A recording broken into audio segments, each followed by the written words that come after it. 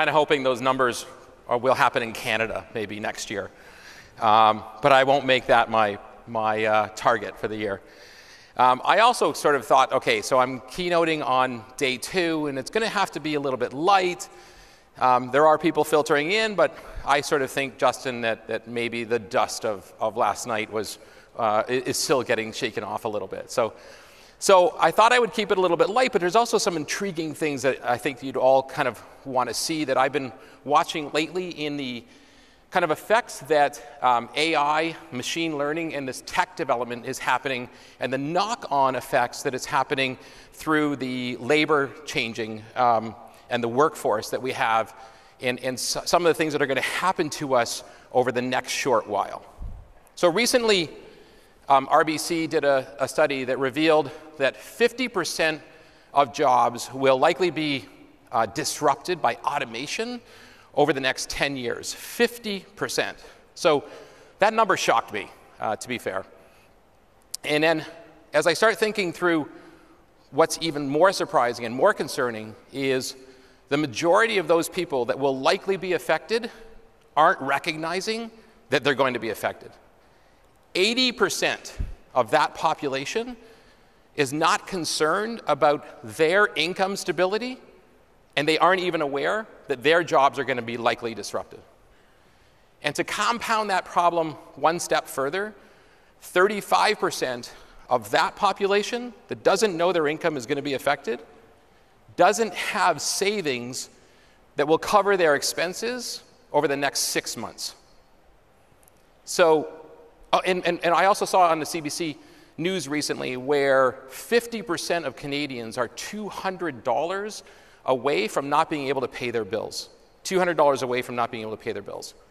So you have this sort of 50% of the population that's going to be affected over the next 10 years, and not a strategy or an environment that's going to support the kind of things that are going to happen to that workforce. So we have a new task at hand, and there's many implications to the stats with respect, I think, to how people are trained, transition strategies for moving people into different roles, the education of younger and older people alike on what's going to happen over the next 10 years. But what I want to talk to you today is about the financial services aspect of this change and the changing labor market and how we're going to get past that. So I only have about 10 minutes. I'm going to show you some statistics and some things that we should be thinking about as it's concerned to the workforce. The workforce is changing, but the financial services that supports that workforce is not changing fast enough. It's built on a 9-to-5 traditional workforce where they have a consistent income stream, and they're offered access to financial services based on an old traditional model that I just don't think is going to work as we move through the changing environment. The problem is I don't know if people realize exactly how fast this is happening. So look at 1999. There was less than 10% of the workforce was made up of the millennial population. In just 15 years, this entire model has flip-flopped. As you can see, and what's not up there is the Canadian population today, 28% of the population is made up of millennials. But 40% of our workforce is made up of millennials. And millennials, in case you don't know, but I'm sure you do, they think differently, they act differently, they aspire to different things, they are far more interested in working for themselves, they have a stronger desire to be self-employed, and they expect their employer to allow them to have the flexibility that allows them to do that. So this population is particularly important to me and PayPal. Not just because it makes up the majority, a high majority of my employee base, so I need to understand how we're going to manage our workforce accordingly, but it also makes up a majority of our customer base. So we've done some surveys ourselves, and we found out that 58% of millennials that will expect to leave their job in just 3 years or less. And 25% of the millennial base, so 1 in 4, already have multiple jobs. They have side gigs. They're doing things from 5 to 9, and you've seen a lot of studies that we've done on the 5 to 9er study. They aren't interested in the traditional form of getting you paid every 2 weeks and working through your career over a 20-year career and getting the watch. It wasn't an Apple Watch. After you've been there for 20 years. They want something different. And it's our job now to figure out, how do we help this? It's also a population that is incredibly motivated to use digital tools. They're going to use them in their personal, their professional, and their financial lives. I'm leaving this slide up. I'm going to cover it really quickly, but this is an app that's available in the US.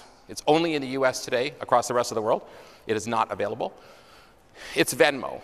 It's the #1 app chosen by millennials in the US. It intersects social and financial.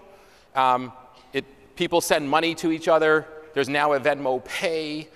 In the last year, it grew 80%. This is a true hockey stick effect of what's happening when people, and millennials in particular, grab onto something that's important. This is over a 4-year period.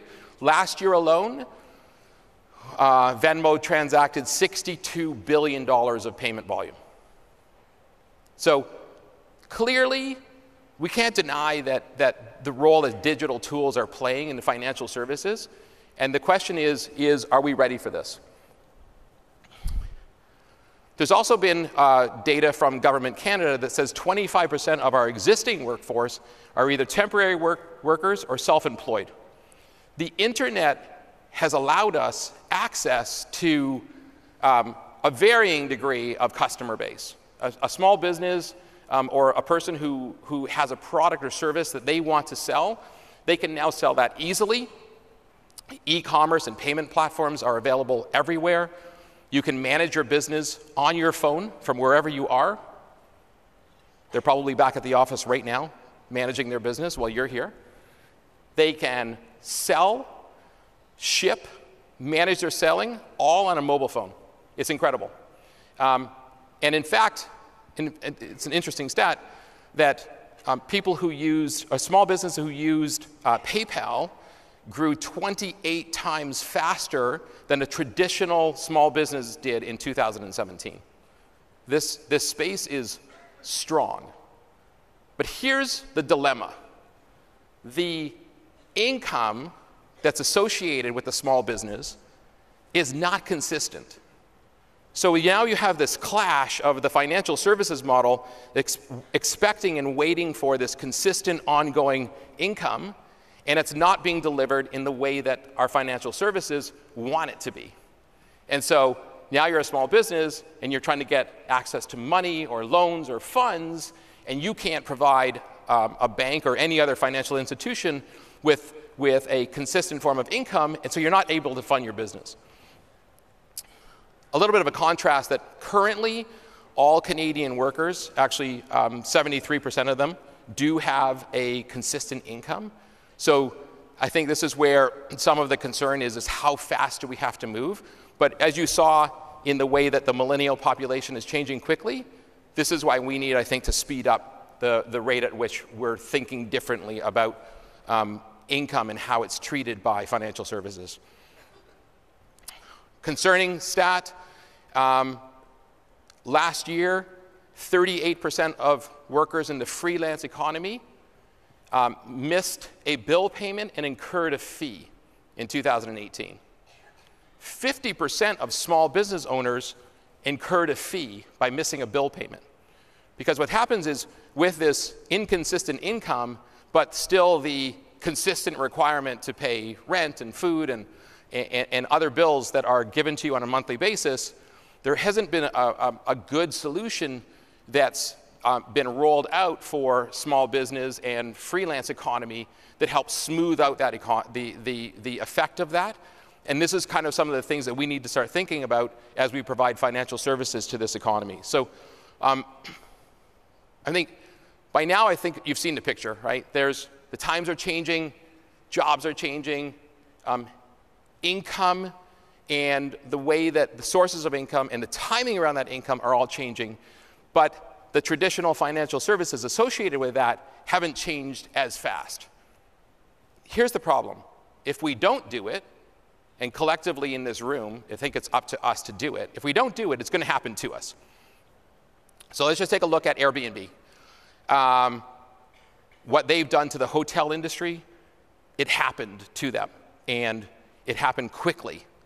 But an even greater example is Uber. So there's still taxis and limo companies that are trying to sit around and think, how did that happen to us? There was no chance that we didn't have the services that people were looking for. Well, you had the services, but you didn't have the frictionless payment associated with it and the easy app to get picked up when you wanted to drop off, and that awkward exchange at the end of it all. People wanted it, they kept asking for it, and you never delivered it to them, and so they made it happen themselves.